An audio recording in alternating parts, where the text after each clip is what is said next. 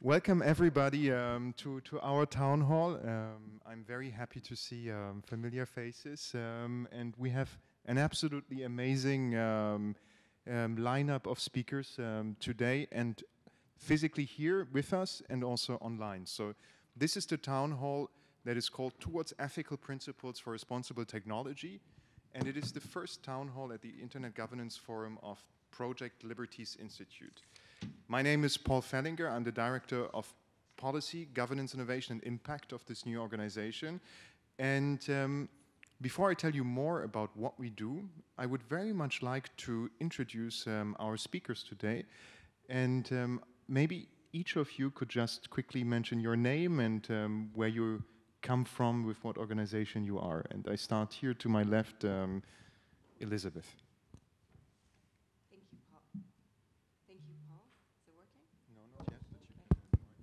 Thank you, Paul. My name is Elizabeth Thomas Reynaud, and I'm with the OECD Global Forum on Technology. Hi, everyone. I'm Hiroki Habuka. I'm a research professor at Kyoto University, Faculty of Law, and used to work for the government, Japanese government, until last year. Thank you.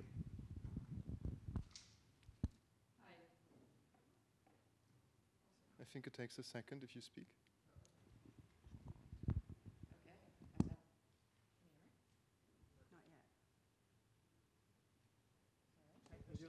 Oh, wait, hold on. Okay, here we go. Sorry.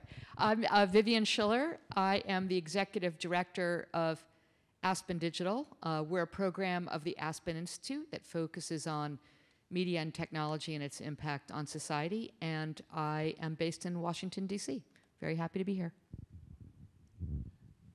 Wonderful. And I just got a message from our panelists that apparently the Zoom link that was on our event page led him to a different session. So maybe I can ask the technical team to somehow give me the right Zoom link so that I can share it with Paul Toomey, who's the co-director of the Global Initiative for Digital Empowerment, JITE, and the former CEO of ICANN, who's joining us remotely from Australia. And with me remotely today is also Sarah Nicole, who's our Policy and Research Associate, who probably is in the same wrong session right now. So if somebody could send me by email the right Zoom link, that would be absolutely amazing.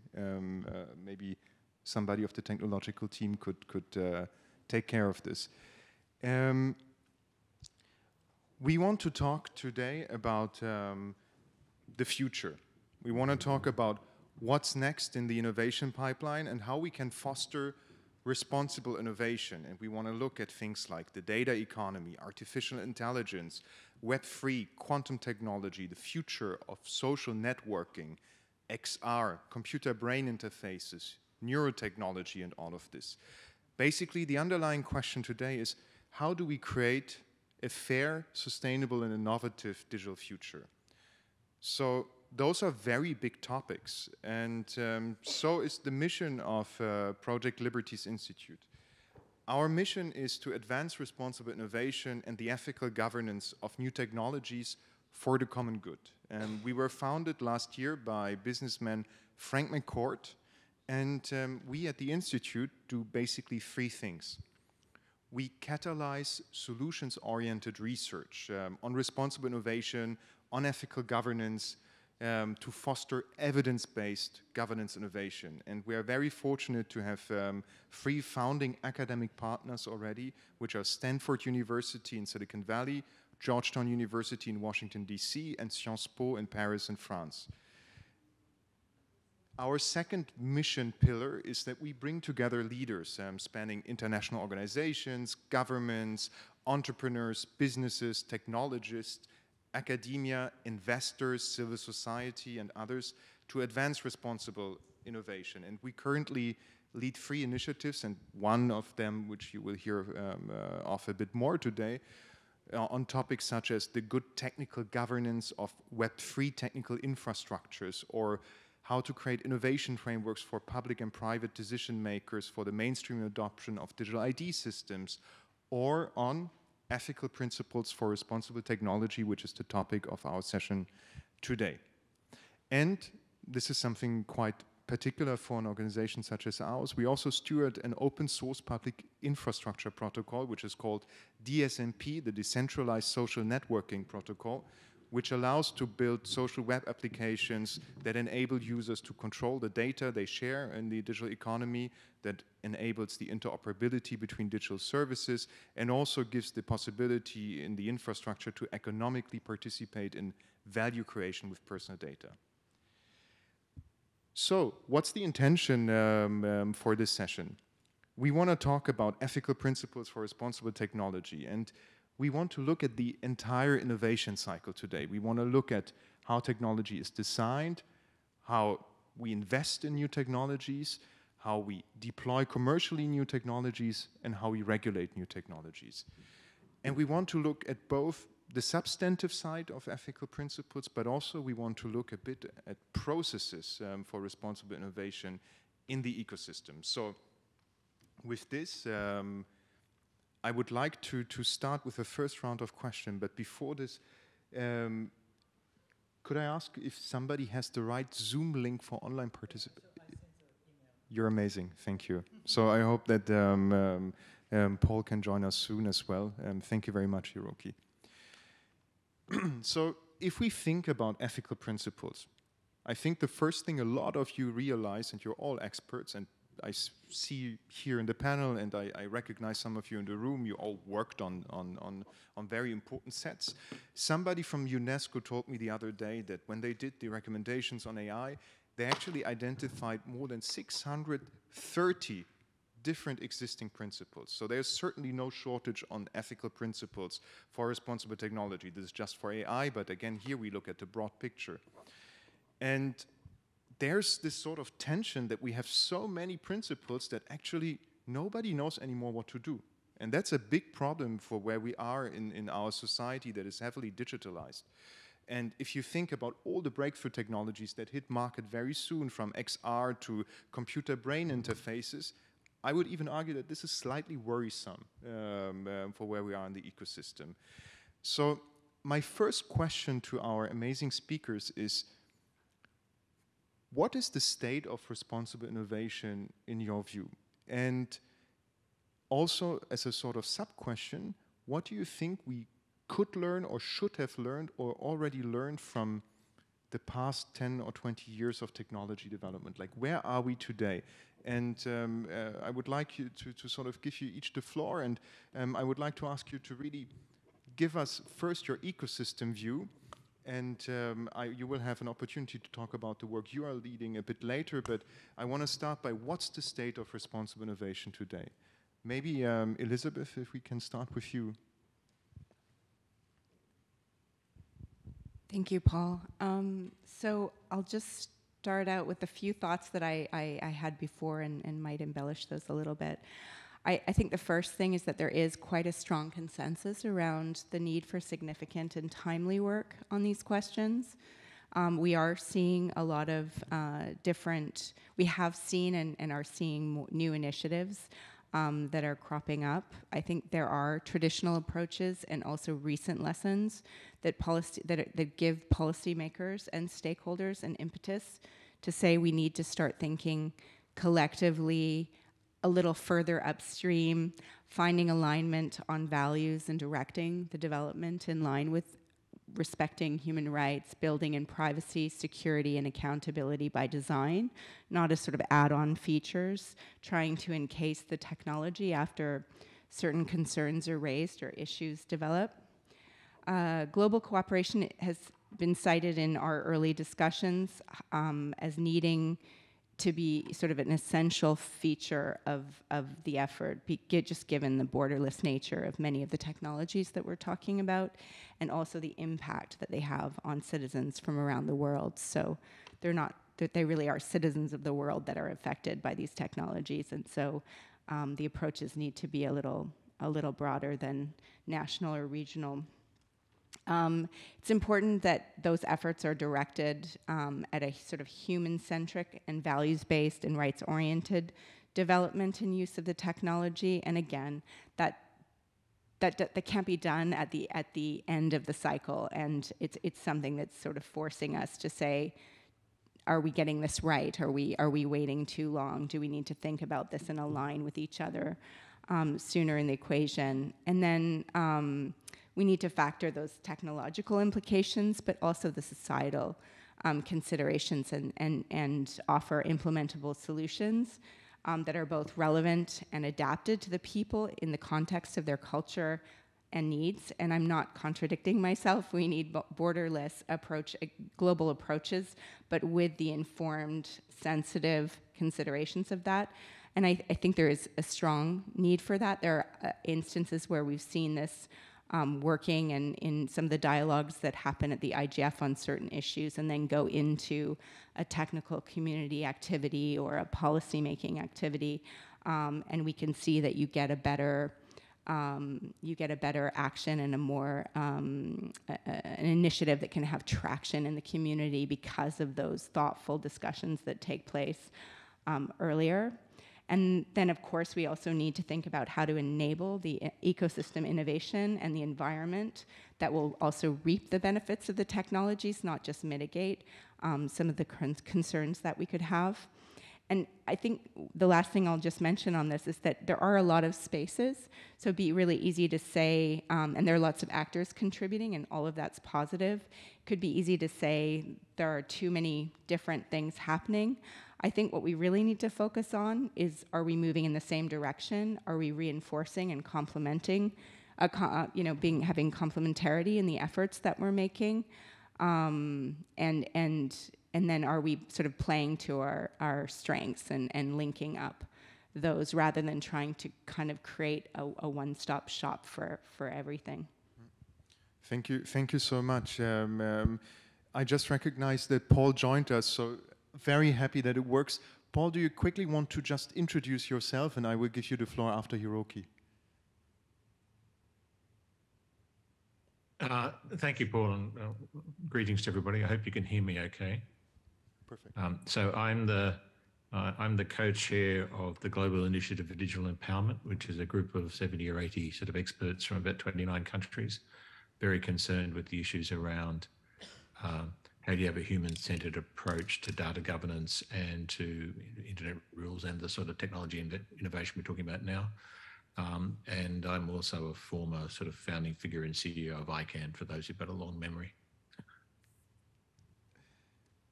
Wonderful. Thank you very much. Very happy to have you with us remotely. So Hiroki, you mentioned today you're an academic, but you used to be with the Japanese government, and you were in a very interesting position because you led very important work on agile approaches to the governance of disruptive technologies, cyber-physical systems. I think the name was Society 5.0, which is all of what we just said, from XR to artificial intelligence to all of it together as a complex. How do you govern this? So you wrote a very important paper for the Japanese government, a strategy paper in that regard. So I think you're very well posted as well to answer the question, like, where are we with the state of responsible innovation today when we look across the entire cycle? Are you confident? How do you assess the status quo? Thank you very much for the extremely kind words. Yes, so let me talk about the history of AI governance, or AI regulation. So as you mentioned, now we have like 630 principles, AI principles. So it started from late 2010s, so just after we started to implement the technologies. But according to my understanding, there are like 600 principles, but the pillars are almost similar now. So like fairness, safety, security, or privacy, or human centricity, or transparency, accountability, and we have all things on the table. But how to implement it is a question. And then after 2020s, we started to, some countries started to make a new regulations on AI. So apparently the EU AI Act would be one of the significant new regulations on AI. And also Canada is now discussing IGF, which is a new regulation on high impact AI. So there are a lot of discussion going on. Now Japan hasn't adopted the comprehensive approach. So we take more sector-specific and more soft law-based approach. But so let's see how it goes. I mean, so it should be always risk-based. So, but anyways, whether you regulate it or not, we already have some very similar risk management framework for AI, such as United States NIST AI risk management framework, or ISO IC42, or also Japan has some AI guidelines for companies or the operators of the AI, and they look very similar. That says you should do impact assessment and then treat the risks based on the multi-stakeholder communication and also reviewed or monitored by sometimes the third party. So this process looks very similar. Of course, the contents are a bit different each other, but so now we understand what we should do. And we should do the risk management processes in an iterative manner or agile manner, I would say. So, but the real question is then, what is the impact?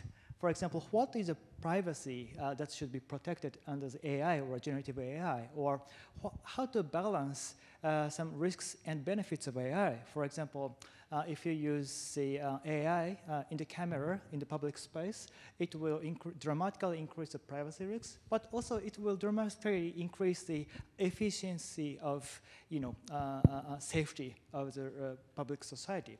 So how to balance those different values which are in a trade-off situation would be the real question. So defining values, or balancing values, or how to solve it. I mean, government doesn't have any idea about how to technically solve this question. So we always need to, talk with a tech people as well. So, those questions cannot be solved solely by the government. And that's why we need multi-stakeholder dialogue in an agile manner.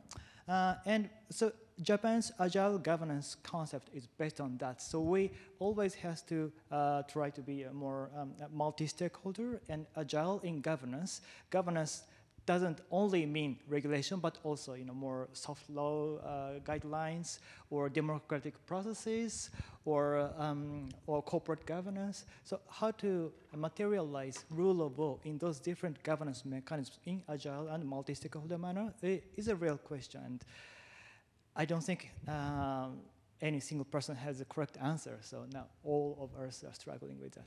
Thank you. Thank you so much.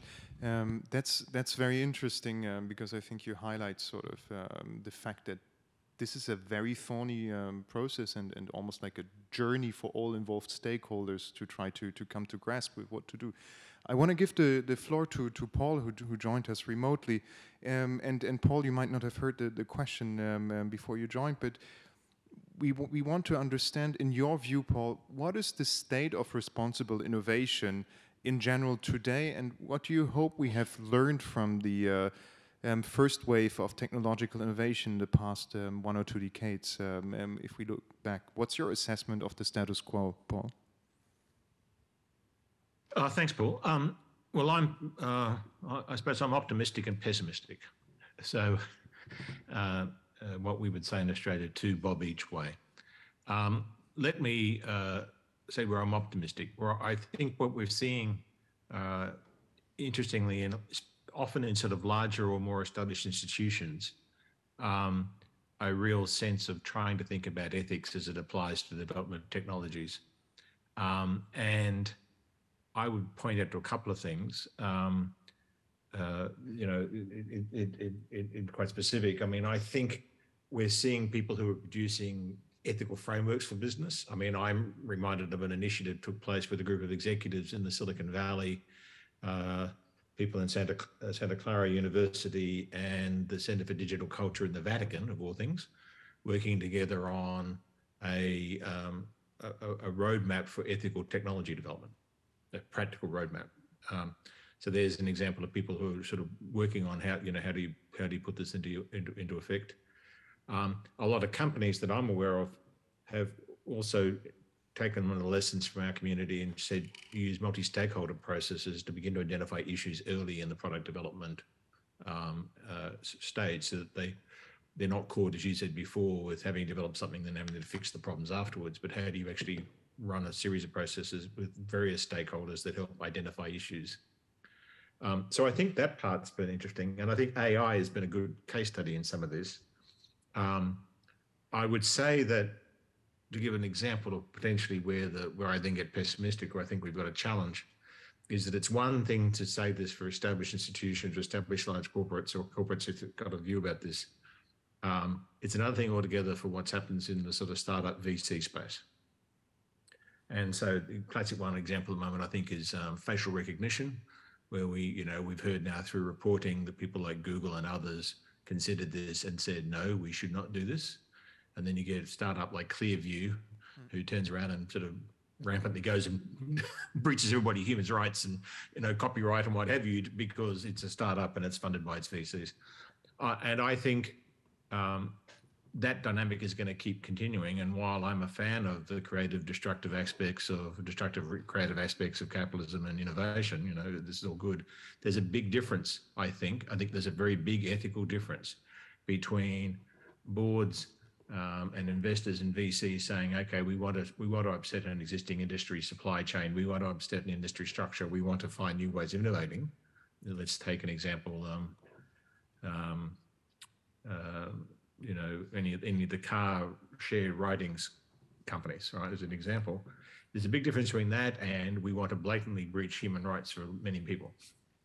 And so I think one of the challenges we have to do, as I said to a friend of mine once at Harvard Business School, he said all these students wanted to sort of create these sort of businesses. I said, just tell them it's a sovereign risk.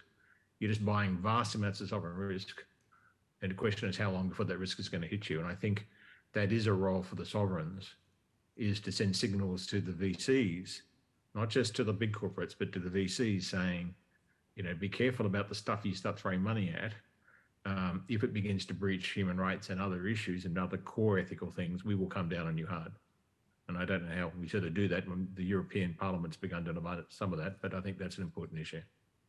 Thank you so much, Paul. This is an amazing framing. We've gone from the international landscape to the view, especially of one specific government on more agile processes.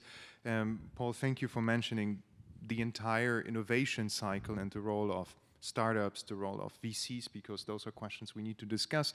So I want to give the floor to Vivian, who has a very particular view, because she has been a very accomplished journalist, observing all those things from the outside. She has been inside the tech industry, and she's now with Aspen Digital. So in your view, what's the state of responsible innovation? Where are we today? Thanks, Paul. My co-panelists have said so many smart things that I'm busy crossing things off because I don't want to be too repetitive. But let me, like you said, I'm a journalist, and journalists were observers and reporters. So let me just say a few observations. We're too slow. We're too slow. A lot of these processes understand the need to be inclusive. Of course they do, but the technology is moving so fast, and no matter how hard we try to future-proof what we're trying to govern, we're still always going to be behind, and we need to think about that. Related to that, I don't think we always have the right people in the room for these conversations. There needs to be much more emphasis on technologists, in addition to all the other key stakeholders who are looking at issues like these civil society groups and government, et cetera. We need technologists. We also need big tech in the room. I cannot tell you how many times I've been in rooms with big tech not represented, and when I ask, they go, well, they're the problem, so we don't want to let, the fox in the hen house. It's like, yeah, but the fox, well, anyway, I don't know how to continue with that metaphor. First of all, they hold an incredible amount of power to actually make the change. They understand how a lot of the technology works better than anyone on the outside possibly could. They need to be in the room. That doesn't mean you necessarily have to, have complete consensus with the room, including with big tech, about your decisions, but they need to be there. My next point is maybe going to sound a little bit like it's the opposite of what I just said, but we also have to remember that I've seen so much focus on, in various contexts of sort of when we're talking about AI. Oh, well, we've got an agreement now with Google and OpenAI and Microsoft, so we're set. And yes, those are incredibly powerful players, and they need to be in the room, but there's an entire world of open source out there who are not represented, and that's just going to become more substantial. Just a couple of other points. We are too quick to see regulation as the answer to everything. And Hiroki made this point. We need to think more broadly about governance. And then I will also repeat something because it's just worth repeating that Elizabeth said, which is we need to be thinking much more upstream in the process. This whole idea of safety and security or whatever it is that we're going after by design, I think is critically important. So thank you. Thank you so much for this first framing round. And the reason why you're sitting here on the panel is because you all lead very, very important initiatives in the ecosystem of responsible technology and the use of new technologies. And I would like to sort of give you the floor to explain a bit to the people who follow us here in the room and also online on what exactly you do and how you fit into this ecosystem of how we design technology, how we invest in technology, how we build, how we deploy technology, and how we regulate technology. Where in the innovation ecosystem do you fit in with the kind of work that you're leading? And Elizabeth, you're leading the OECD Global Forum on Technology, which is a very interesting and new effort. Please tell us more. What's the vision and what's the role of this forum? Thank you very much, Paul. And Vivian, I feel like you just handed me the greatest ball to just hit, so I'm going to try and do it really well. But it's really gratifying to hear the points that you're making because it helps me feel encouraged by some of the approaches that we're hoping to pursue with the global Global Technology Forum and what we like to call Global Forum on Technology, which we like to call GF Tech. So this is something, those of you that know OECD may be familiar that it has policy committees that work on policy topics. Sometimes they even agree on principles like the OECD AI principles. And these are tables of predominantly government delegates within the OECD membership. And then they have stakeholder communities, particularly in the digital economy policy area. They have technical community, civil society, labor and trade, and they have the private sector. And so they work on these policy issues. The OECD Global Technology Forum is not about that. It is about opening up to a wider dialogue with non-OECD members included, with other stakeholders from other areas of expertise. And so this was something that was launched during the ministerial of the digital economy policy in Spain in the Canary Islands in December 2022. And we had our first inaugural event alongside the OECD ministerial event this June. Now, the forum is not just an annual event. It is a venue for regular, in-depth, strategic, and multi-stakeholder dialogue. So it has that wider community, industry, academia, civil society, and technical communities will be included in that. We're aiming to foresee and get ahead of those long-term opportunities and risks that could be presented by technology. And we intend to do that through two tracks. The first track is going to explore technologies that are identified as ripe for immediate work.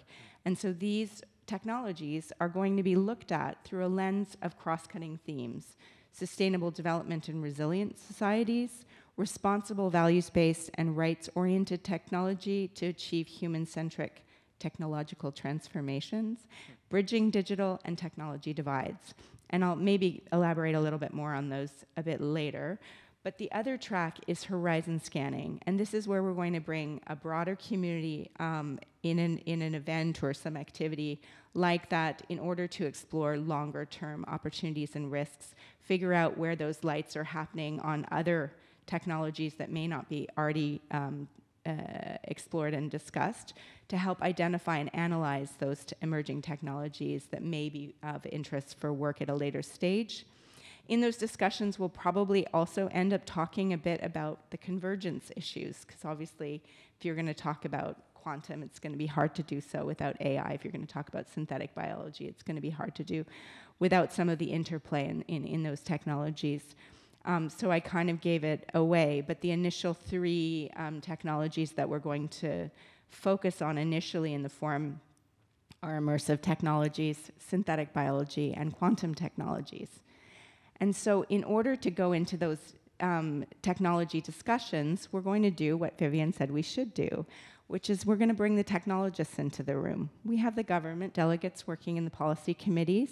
They're going to help us identify some of their national experts, some of the experts in other areas, and we're also going to be building up a community of that broader scope. But we're looking for real technologists, and we're also looking for experts in the ecosystem, understanding how the technology works in the ecosystem and what are the policy implications of that and technology implications of that. And so we're going to try and channel the insights of these experts that will orient and suggest pathways for policymakers to pursue. And again, to the point of going too slowly, this is also an opportunity for us to use focus groups as an accelerator, as a policy accelerator, to orient OECD and its partners towards the most relevant and needed policy work. So we take the priorities and we do them first. And then the focus groups will also share amongst themselves those insights and perspectives. They'll hopefully increase collective understanding of the technologies as well as those ecosystems I keep mentioning. We're going to look to them to help identify gaps and bright spots, as well as to provide examples and data and help us do what OECD is really known for, which is building up that evidence base to help inform policymakers. So I will stop there. Thank you so much. This is such a bold vision, I think, and it's so necessary in the ecosystem to try to bring together the different threats and basically operate at this level. One thing that actors often observe is that we're often surprised by new technology, and I think this forum is an important initiative to get on top of the innovation curve from your point of view. So fascinating. Hiroki, you already mentioned that you worked before on agile governance. Before for Japan, now as an academic and in the field of artificial intelligence, but many here in the room might not have heard about what agile governance actually is. Could you explain this for at the level of, as they always say, a 10-year-old? What does that mean for responsible innovation? Thank you. The most simple meaning of agile governance is to make our governance systems more agile, multi-stakeholder, and distributed way. And the reason is clear, at least based on our discussion so far. So technology is just changing so fast, and in Japan, it takes at least 2 years to make a new regulation or even revise existing regulation, and it's just too long time considering the pace of the speed. So we need to change our approaches. And then what will be the alternative? Market, it doesn't necessarily work very well because of a lot of reasons. For example, the huge information gap between the government and the private sectors, in a way that the government has now much less information than the private sectors, or negotiation power. If you just want to use the service provided by the big tech company, and if you don't have any other options, then you just click yes to your terms and conditions of privacy policies. So market is not always perfect. Then how about norms or ethics? Again, it's good, but it's not always so helpful. For example, first of all, it's really hard to define the meaning of ethical principles like privacy, security, safety, because AI is a system which moves just based on the probability. So it doesn't give you a clear-cut answer. It always answers in a probabilistic manner. So we need to define the values, but which is really difficult. And also, we're not always correctly understanding what the risks are or what the technology is. And we just easily get furious about easy to understand news about the problems caused by the new technologies, but it's really difficult to also understand the benefits of the new technologies. So for those reasons, so all these different mechanisms will not work perfect manner, but we have to do something for the better future. So we always have to combine these different tools so that we can make our technology more trustworthy. And the only solution or only direction we can go is just try different approaches and see if it works or not. And if it doesn't work very well, we should quickly update it.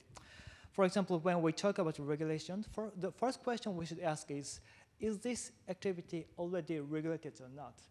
And if yes, maybe if it is already regulated, for example, car driving or giving legal advice or medical advice, then if you try to make AI do the same work, for sure we need alternative regulation for AI. But how to make it is a different question. But anyways, maybe it's better to have another regulation for AI. But if the activity is not regulated for the human beings, then we really have to ask why we need a new regulation because of the reason that this is done by AI. Because what the AI does is just statistically analyze the past data and give you the most probable answer, which has been done by human beings for long years. So, and AI can do the work more efficiently and precisely. So why would we have to regulate it? So there might be a lot of reasons. For example, it will dramatically increase the privacy risks or safety risks, etc. But anyway, so we always have to consider those questions, and there will be no answer before you try. So you only understand the risks after you try it. So that's why we really need iterative approaches. And in Japan, traditionally, we believe that the government shouldn't make mistakes. So there shouldn't be no mistakes by the government. But we just have to change our mindset. We have to admit that the government can make mistakes, so as private sectors, so as citizens. And we should understand what we can learn from those failures. And this is exactly the same attitude which is necessary for software development. It sounds like, it makes me sort of think, you used yourself the term mindset shift, mindset shift, because it's almost counterintuitive, especially from a public sector point of view, to experiment and to potentially expose or accept a certain amount of risk or uncertainty. But what I find very interesting in this approach is that by actually spelling it out and just saying, well, there is always uncertainty and risk. You don't really know. And if you don't know, you call it uncertainty. If you know what could wrong but don't know to what extent, you call it risk. Okay, but it's an interesting sort of mindset shift to say, like, okay, well, if this is how the reality looks like, then what do we do? I want to give the floor to Paul because he leads a very interesting initiative that he already mentioned himself, which is called JITE, which is yet a different puzzle piece in the international landscape or the ecosystem.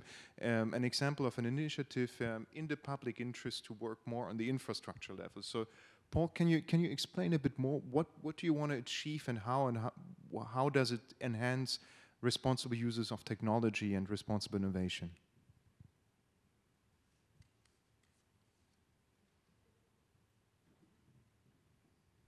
If you are still but I was unmuted, but I was muted, so I'll try that again. Thank you. The guide is an international initiative by accident, and that accident was a conversation that I had with a then head of the Kiel Institute for International Economics at a Saudi Arabian G20 meeting, where I think the buses were late or something, and we ended up having a long conversation about surveillance capitalism. And we decided, people should really think about this and what's the implications. And it's been a fascinating product of thinking through what are the implications of that model we've got in the digital economy from an economist's perspective, and he's a very senior international economist, and then somebody more from the communications and internet and what have you policy process. And we've ended up being joined by 70 or 80 of our closest friends, if you like, I said that jokingly, people who are experts in various areas around the topics would come up.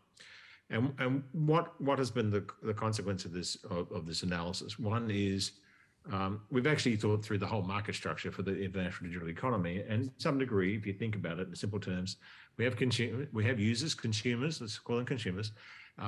You've got digital service providers over here, and that's still pretty basic. You know, I sell you something, you buy something, sort of model, Adam Smith. And for e-commerce, these digital service providers, they interact with other producers, manufacturers.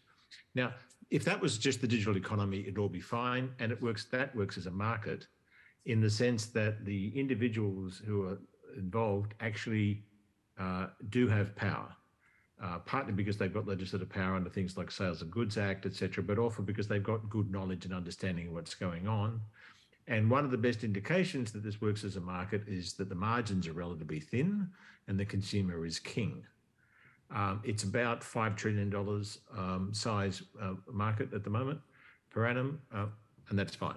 And if that was it, we wouldn't be here. But of course, we all know there's the dirty underground activity, which is the service provider saying, in return for my letting you participate in the international digital economy, you can get my app, my connection, my whatever, in return for which I'm going to harvest unbelievable amounts of information about you that you've got no idea about how much.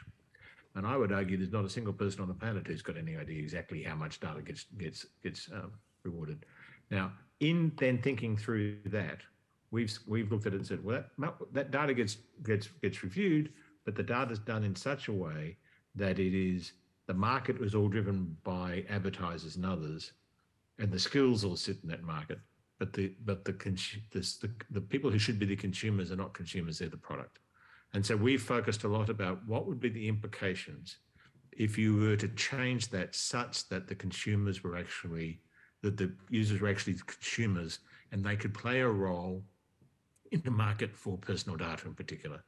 And we're not necessarily talking about making data privacy rights, but we're saying essentially if people had the right to decide who has access to key parts of their personal data and under what terms, and had the right of association and representation such that the skills that are sitting in one part of the market already could come and actually work for consumers, we would end up with the sort of liberalisation and innovation that we saw in financial services over a long period of time. As Dennis would say, you know, you're basically taking what took place between 1820 and 1860 or 1870 in the Industrial Revolution, that whole process that was both bringing people together and empowering them, which ended up with the middle class. So we think that we've got several propositions we've been in discussion with a number of governments and entities about, where that just making that shift and that policy, and there's a lot more detail behind that, could end up with addressing many of the things that have been misalignments in the digital economy, because at the moment it's driven by only one incentive system, which is advertising, and that advertising serves only one part of what is an ecosystem. Thank you very much, Paul. This is a very interesting initiative and a very important one, and in many ways follows a similar philosophy that also led to the development of the decentralized social networking protocol that we at Project Liberties Institute are stewarding the governance of. I want to give the floor to Vivian, and you sort of have two hats on here on the panel. You're with Aspen Digital, and Aspen Digital does a lot of amazing things, but we're also jointly leading the Global Multi-Stakeholder Initiative on Ethical Principles for Responsible Technology. But before we come to this, I just want to also give you the opportunity to tell us a bit more. Aspen Digital, what are you doing at Aspen Digital, and how does it foster responsible innovation? Great. Thank you. Yes, I will not talk about our project together. We will save that for a couple of minutes, and I'll just talk more broadly about Aspen Digital. So our favorite topics are ones that are incredibly complicated and tangled and thorny and fast-moving, and where there's a lot of chaos and a lot of misunderstanding. We love those. Good news is there's a lot of issues like that out there. And so we have plenty of work to do. What we do best, we're not researchers, but we bring groups together across sectors for information sharing and really for sense making. And I know this sounds very simple, but in many ways, it is what we have discovered. It's really an incredible gap because groups, it never ceases to be shocking to me that groups are not talking to each other when it comes to complicated issues. Yep. People in government, first of all, people in just the U.S. government, people in the U.S. government, different parts of the U.S. government are not talking to each other. I cannot tell you how many meetings I've had with various representatives from different parts of the United States government. They're meeting each other for the first time and going, oh, you're doing that? So are we. Exchange business cards, yeah. Yes, exactly. So we bring those together. So, you know, if we did nothing else, I think that would be worth it. But, you know, groups from government, groups from the private sector tech, but also the rest of the private sector who are not tech companies, who often get left out of the conversation. Of course, academics and researchers, civil society groups, and we try to bring not the public in, but at least representatives of the public. So what's and we do not drive the action, but we ignite their ability to drive action. So just a couple of quick examples. We have a lot of focus on information integrity. And so we had something called the Aspen Commission on Information Disorder, which was sort of a panel of people from across sectors where we really identified, again, complicated issue, lots and lots and lots of people working on it, but just like what we're talking about here, not a lot of action happening. So what we did there, and which is our model for everything we do, is to look at all of the great people who are already doing that work. We're not there to reinvent the wheel. We're not trying to pretend that we're the first in the space. But what we do is we elevate those best ideas, and then we sort of distill them with these group of experts, and we drive action, which actually we did when it came to the recommendations from this commission. Cybersecurity is a big area of focus for us, both U.S. domestically and globally. We bring groups together to, again, share critical information and then drive action. Countless examples there. We have another example, we have something called the Tech Accountability Coalition, which is for tech companies in terms of trying to hold them responsible for their commitments that they have made but don't necessarily follow through on when it comes to diversity, equity, and inclusion, both in the way that they recruit and hire, the way that they upskill, but also the way that they approach the development and release of products and how those impact underrepresented or vulnerable communities.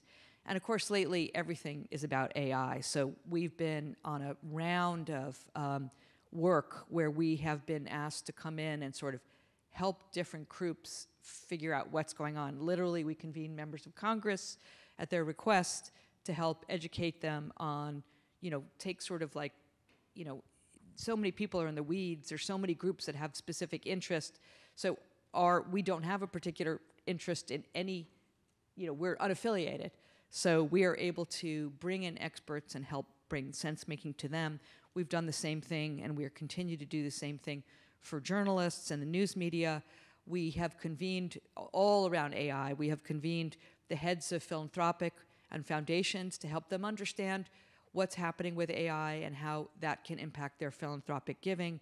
We're doing the same thing with private sector companies around how they think about the impact of AI on labor markets. And we're now setting off on very, very substantial work around the intersection of AI, elections, and trust. I think most people in the room know that 2024 is going to be a gigantic year for elections, an unprecedented number of very consequential national elections. So that's a little bit what we do without mentioning our project together. Wonderful. And what are you giggling about, Paul? Well, I'm just giggling that Elizabeth has a collector's item, which the previous organization, which I co-founded, which is called the Internet Jurisdiction Policy Network. She has a collector's notepad from the second global conference we did, hosted by the governance of Ottawa in 2018, and I was very surprised to see this 5 years later here in Kyoto. This is the power of swag, by the way. Swag is very important. This swag has a lot of carbon footprint as well. It went. I think as a segue to tell you a bit more about the global multi-stakeholder initiative that we're leading on ethical principles for responsible technology. Mark, if I can put you on the spot, you ask a perfect question in the chat that is the perfect segue to the next part of our discussion. I think this microphone is Net Mundial style, where you should go to ask a question. If you can just ask your amazing question, which is exactly the provocation we need. Well, thank you, Paul. And please Mark. Introduce yourself. Yeah, sure. Thank you, Paul. Yeah, Mark Harvell. I'm an internet governance consultant. I work with a dynamic coalition here at the IGF on cybersecurity standards deployment called IS3C. And our coordinator is here at the back, Wouter Natras. And but my question was really about, going right back to the beginning, actually, when you started to talk about ethical innovation. I mean, that sounds like a wonderful ambition and a starting point to address risks associated with emerging technologies. But of course, innovation is inherently groundbreaking. It's getting into, it's from the Latin, nova, new. Yeah, everything's new. And the designer of the product or service is focused on what that's going to do in a particular way. That's going to create a new market opportunity, whatever. But of course, history shows that innovation can actually lead to unintended consequences and impacts, and even inadvertently, things that were not anticipated. And sometimes maybe when a product or service is maturing through development phase, some of those things might become apparent, but they tend to, the commercial instinct is to try and sort of skirt around that and keep going. So that raises the question in my mind as to how you can be certain in pursuing ethical innovation when there are those risks of consequences that would derail such an ambition, but which may be unstoppable. So that was my question that I put in the chat. Thank you. I could not have invented a better segue. This is exactly, there's a name for this, by the way. This is called the Coleridge dilemma. You cannot regulate something, address something. Technology has a life cycle. Before it's not mainstream adopted, you don't know what happens with the technology, what it does itself, or what people might or might not do with it. So how can you regulate it before it's mainstream adopted? So this is a conundrum which almost sounds impossible, but yet again, this is exactly the world we live in, and with all those massive breakthrough technologies coming the next 2 decades that we already know of today, from computer-brain interfaces, quantum AI, and XR, which will transform our entire economies and social fabric. This is a question we nevertheless have to ask ourselves, even if it's an incredibly wicked problem, or non-trivial question, as engineers like to call it. And this is why we created this initiative.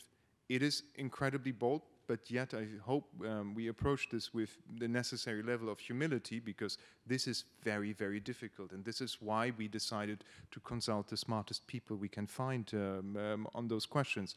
And this global initiative that we launched a couple of months ago, I think has 5 criteria or 5 elements that make it special or particular. The first element is we want to look at new technology at large, not just one vertical bucket like AI or XR. We want to look at exactly what, Mark, you just described.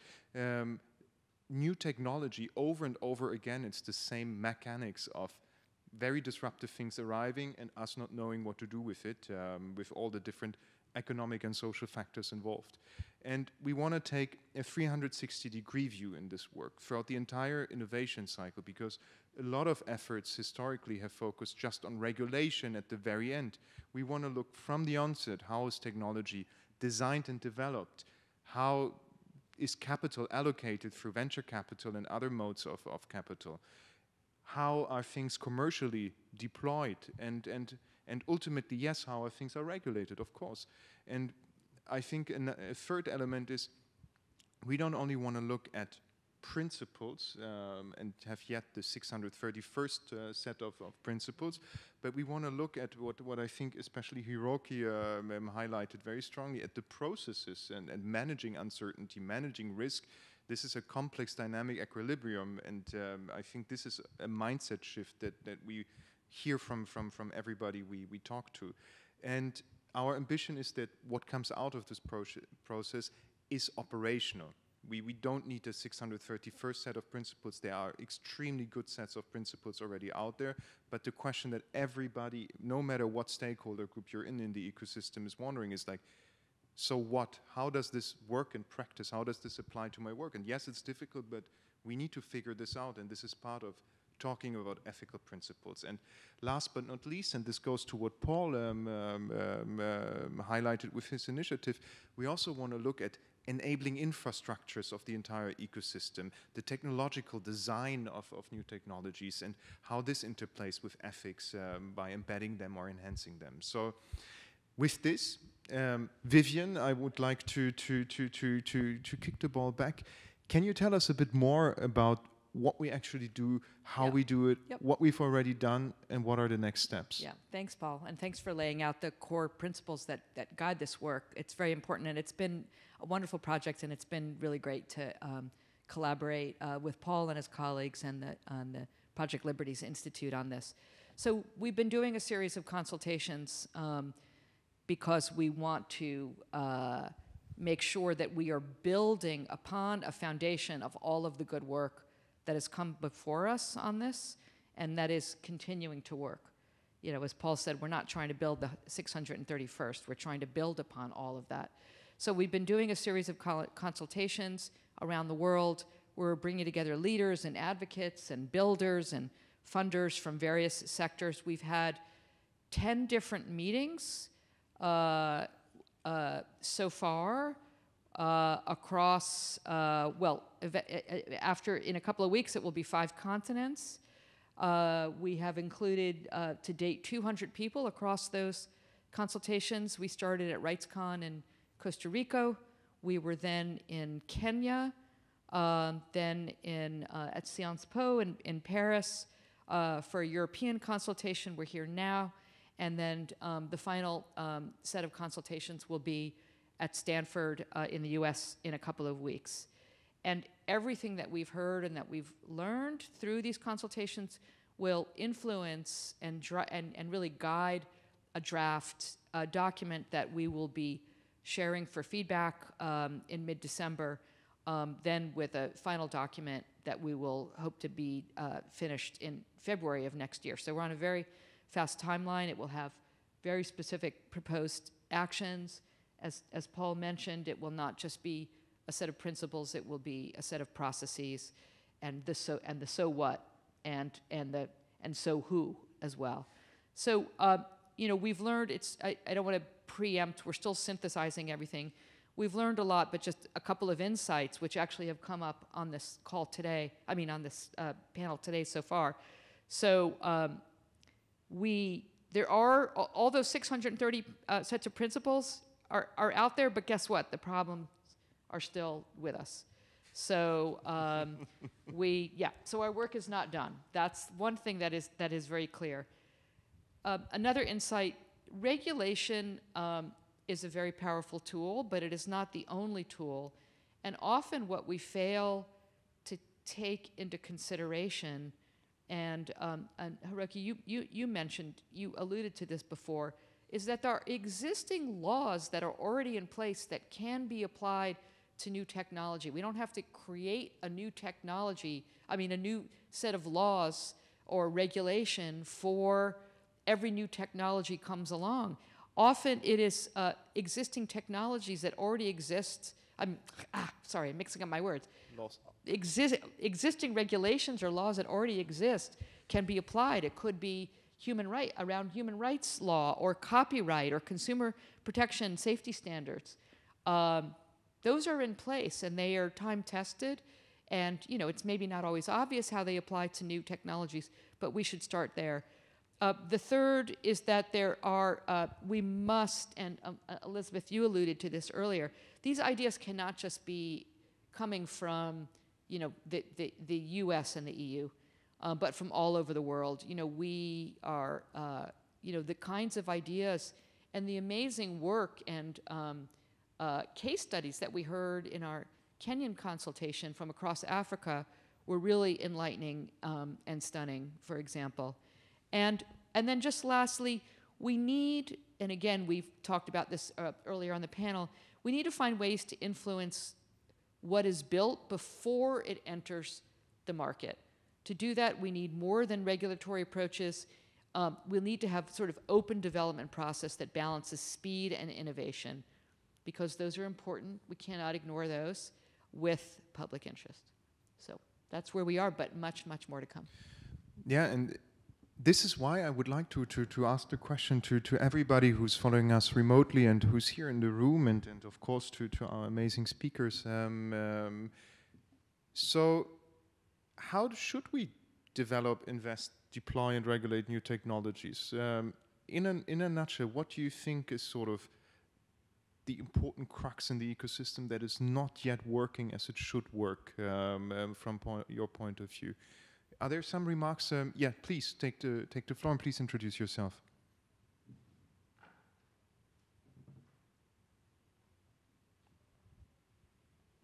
Yes, hello, thank you, Paul. Wouter Natris, coordinator of the DC IS3C, Internet Standard Security and Safety. I think we're about 50% of our members here present. At least, I mean, 50% here in the room. What I miss in this discussion is the following. We have now several research reports out, and they all point to the same thing. Governments discuss cybersecurity, and they don't procure secure by design. All the research that we've done show that there's hardly any government in the world who has in their procurement documents something about cybersecurity, let alone the internet standards that run the internet. They don't recognize them in their legislation. So when we talk about the public core of the internet and the protecting of the public core, they don't even recognize what the public core is. So what my question would be is, should, when we talk about new developments in ICT in whatever form, should there be a component where governments take a lead when they buy it? Because that would be a major driver for industry and create a level playing field, because everybody not delivering would not be selected. So would that be an option? I think this is a very interesting remark, and I think it's yet another remark that highlights the connection between capital, investment, procurement, and ethics when it comes to new technology and how you implement standards or roll out standards across an ecosystem. Thank you for this question. Let's collect a few more. If somebody else would like to take the floor from the audience or online, otherwise I maybe kick it back to Paul, who's following us from Australia. Well, I wonder, just picking up on the cybersecurity one, I wonder, you know, one practical thing we can do, and I'm sorry if I'm going to target somebody from, you know, if there's somebody in the room who's from the OECD, then I just have to target them. That's how it works, really. So here's the challenge I'd put perhaps to an OECD audience. We presently, in most parts of the world, have a governance system for private sector companies which relies on the concept of a board, and a board having some form of accountability for how it works. And yet what we have increasingly in the cybersecurity example is a cause célèbre. What we have is boards who are made up of lawyers and accountants, and overwhelmingly lawyers and accountants, because they were the risk issues for the last 150 or 200 years in companies. But nearly every company now is a digital company. Nearly every company has increasingly become a data company. We talk about digitization, and yet we don't have sitting as a core part of the curriculum or the general multilateral governance models around corporate governance and any signaling which says board should actually know something about technologies. Board should actually know something around data. There's a clear issue there around cybersecurity, but the other part of it is is also around the ethics of technology. The lawyers and accountants are there often because, you know, they are supposedly trained in their backgrounds around not only accuracy but also ethics and what is the right thing to do. We should be doing the same thing, I think, in trying to put a challenge to the corporate governance models where we have much more building in of accountability both for the ethics and the operations of data and technologies inside companies. So I put that to you as one of the things that could be a real forcing mechanism, because when the companies themselves have board members who worry about these things, the vendors will change behavior. Thank you, Paul. I think that's a very important point you raise on the bucket of deploying new technologies. And I think we can even look at other sectors. If we talk about sustainability and climate, especially on board governance level, it's not perfect, but at least we're, I don't know if we're 10 years ahead or more, but if we compare it to the technology sector, it's much more developed in terms of consciousness that there's a need to act, and we just start now, thanks to artificial intelligence, and it's sort of being a global cross-cutting massive issue. Those discussions, I think, start, but we're at a very, very early stage. So I think this is a very important point. I see Hiroki nodding a lot. What do you think? If you think across the innovation cycle, sort of, what's your recommendation? What is missing? The first of all, what I believe missing is that the mindset of each stakeholder. For example, the government should change their mindset in a way that they cannot control everything, they cannot rule everything, they cannot expect everything. So, so government should be more, be more like facilitator role, or maybe incentive provider role, rather than controlling roles. So that is a part of the government. Can I just interject? Does this mean anything goes? Sorry? Does this mean anything goes? Does this no, mean, is this an ultra-liberal approach to technology regulation? Great question. So when I said incentive provider, I mean the designing the regulation or liability sanction mechanisms in a way that promotes more ethical behavior, or sharing information about the accidents, or or private parties' initiative on setting their own ethics and implementing it. For example, if, as it is now, if we make the regulation in a very specific prescriptive manner, then it will, on one hand, harm innovation, and on the other hand, cannot prevent new risks which will be derived from new technologies. So instead of that, regulation should be more principle-based or process-based, rather than the specific, prescriptive rule-based ones. But still, there will be a gap between what the regulation said and actual operations. So we need some intermediate rules, which might be like standards or soft laws developed by multi-stakeholders. So considering the big tech's perspective or civil society's perspective, and that could be updated more agile manner. And also, it's just a soft law, so you can even can achieve the better goals in a different way. So this is a kind of a type of regulation which we could consider. And also, if we consider the liability systems, at least in Japan now, if you disclose the bad information earlier, then you will be criticized more because it has more news value, and also the regulators just come into do and try to trigger the sanctions. But maybe we could make new incentive mechanisms that will give award for companies that detected the problems and reported it and cooperated with the investigation, or maybe suggest new improvement measures. So we could give award for those companies even after the accident, to incentivize the companies to be more ethical after something bad happens. So this kind of the design of regulation or liability systems are something we have to consider instead of trying to understand everything and consider trying to control everything. So that is the governance part, and of course the citizens also have to understand that there is no perfection in regulation or the new technologies. So we have to always consider that there is always trade-offs, and we should focus not only on the risks to status quo, but also to the opportunity risks, which will be actually a lot if we just miss the opportunity to use new technologies. Maybe a lot of public services will not be delivered, or a lot of innovation couldn't happen because of that. So yeah, we always have to consider the trade-off. Yeah.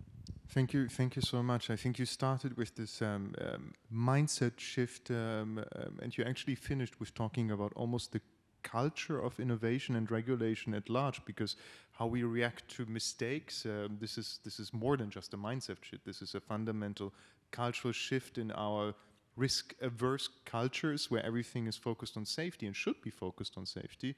This is, again, counterintuitive to the mainstream way we approach regulation. So thanks for sharing those important yet provocative sort of thoughts. That's the kind of topics we need to discuss.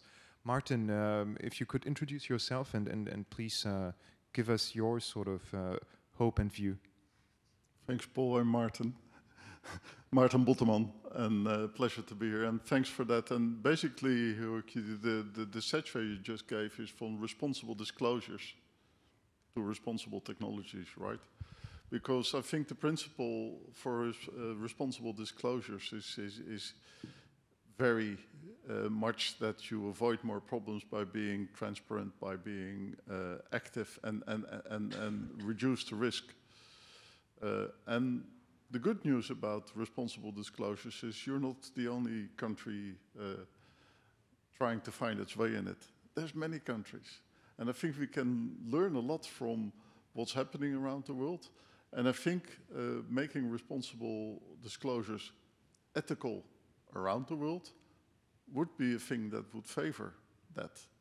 And we have seen some examples where responsible disclosures have led to better acceptance of that company. So it's not hopeless. And I think it's the only way. The same for responsible technologies. Paul, I appreciated what you said about, well, boards are responsible, they have a responsibility. And some of it may be ethical. The problem with ethical responsibility is that it's also different, like law per jurisdiction. Ethics is not the same around the world. So how can we come to some global understanding? Because we talk about global technologies that may be deployed in one country and may be used in 70 other countries, even if the service is originating from a third country or that same country. So that's why I think some kind of global guidance is important, and principles is a first step to it. Because if, at least from with your project, you can generate some global good practice, that's a standard that around the world companies and maybe also governments will take into account when they're thinking of how to implement it.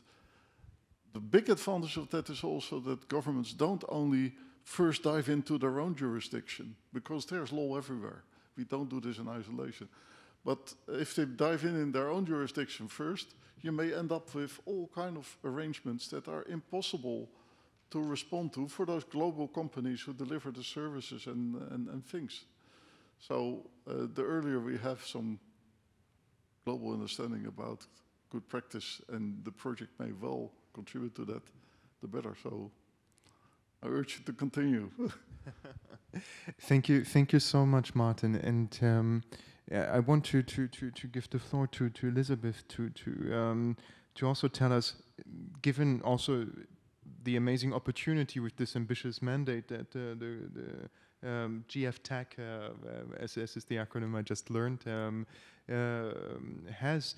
What's your hope towards the future of responsible innovation, how we deal with those cutting-edge breakthrough technologies and public interest developments of them?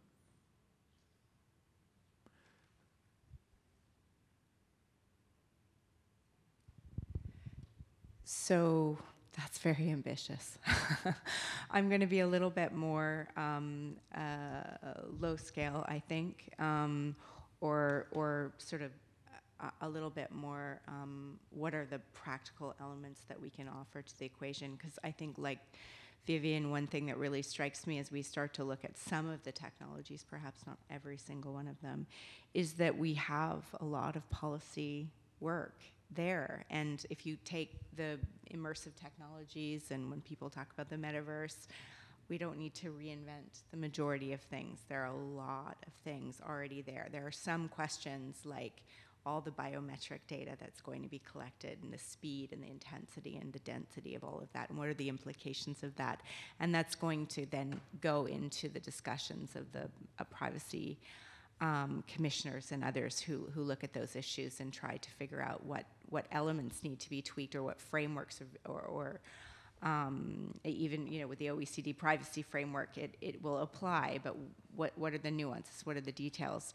But other than that, there's those component parts that already exist. And so one of the things when we think about how we can help and support that exercise in the OECD context is both piping into the discussions in the Global Forum, for example, what already exists in those policy areas: security, connectivity, privacy, but also things like competition and IP rights and trade, and all of the issues that have the lever components. And I liked, Paul, good for you for being provocative, because I also think the private sector piece and understanding what the levers are there, and the procurement idea. I'm very much hoping this is exactly what we're going to hear inside those focus groups, are all the different ideas. And then some of the things that we can do is go away and understand the measurement side of that. So what happens when people are using that example in this sector? What can we understand from that, and perhaps offer as a proposal? What are those unintended consequences of such ideas, and where are the opportunities that exist that we haven't tapped to, you know, to tweak the policy? And the last thing I'll say about that is that I think we're not looking for the principles get you started, and they orient. It helps everyone understand where north is, but once you have north, you have to figure out how do you actually, you know, what are the different roads that you're going to take in getting there, and how do you, you know, get around the roundabouts and other issues, to take that analogy a bit further. And to do that, I think I was going to use the term toolkit, but since I'm on this little journey on my road, I'm going to use a backpack. And so, what are the things that you need in there? And you know, you need your compass, you need your granola, and whatever. So you pull in your policies, or so you develop the kind of guidance and understanding, and it can be. You know, I think of the AI example inside the OECD right now. There were the principles done, but there's this experts group, and they're working constantly to help understand things like compute, and the demand for compute, and what's happening because of certain policies that are in place for certain markets, and what are the implications of that on the way the technology is developing, and also divides and other things. So all of those questions and pursuits, I think, come together. So just finally, it's more, I think, a composite of things that get brought together to help the understanding, rather than anything sort of very visionary and overarching, if I may. Thank you so much. Last but not least, and you might be slightly biased in this, Vivian, what is your hope with regards to how we address responsible innovation, and basically what we can achieve with this global consultative process and all the wisdom that people share with us? Well, I think it's everything we've been talking about, which is marrying the principles and a practical way to see those principles turn into action. So the processes, like Hiroki was talking about, or the global multi-stakeholder nature of it, as the other panelists have been talking about, and making sure that the dream is that we can actually see some of this, all of the smart people that we've been talking to throughout all these consultations, to see their incredible ideas actually come to pass and influence and take us on a better journey. So even though we will know, I will pick up your metaphor, Elizabeth, we know that we're heading south, but we have a more detailed roadmap to get there. So we know which way, we know we need to make a right turn here and a left turn there, and what passengers we're going to pick up along the way. Thank you. Thank you for sharing this.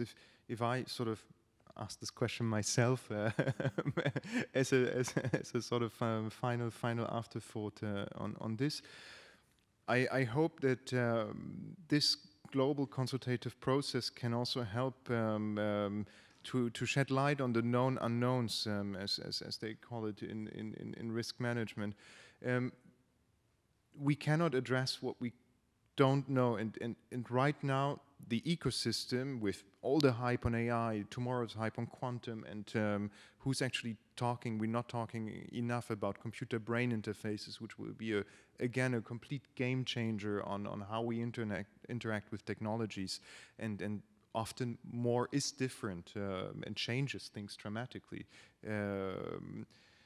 I hope that we can achieve some ecosystem alignment on what are the things that we need to discuss. And I think all the things we heard here today, from the kind of fora we need, who needs to be involved, questions on mindset shift, cultures of regulation that exist up until now, the learnings that come from previous Web 1 sort of innovations, things we have learned for how to deal with very disruptive technologies. All of this, we need a sort of alignment in the ecosystem, and I'm personally carefully almost pessimistic. I believe that there's no perfect set of principles for how to address this. This is extremely complex, and you ask 200 people and you get slightly different views. But the question then is, if this is the ecosystem we live in, how do we optimize for this? And I think this is a question that we don't ask ourselves enough. We don't have this sort of meta discussion on how ethical principles actually work in practice. And we can learn from other areas. I want to finish on this, because with a note of also kindness to this ecosystem. If we look at health, bioethics, should you clone a human, yes or no, and sort of the rapid reaction after the sheep Dolly was cloned, and everybody said, oh my God, this might have, this is too much, let's not go there. In health, in medicine, we have millennia of people thinking about what is life, what life should be saved, what is a good life, and health, and all of this. Technology is 30 years old, so I think we're still learning, and it's part of where we are in the process, but it's very important that we focalize the entire energy in the ecosystem on those questions. So thank you for our amazing lead discussants on all the amazing work and important work that they are leading in the ecosystem.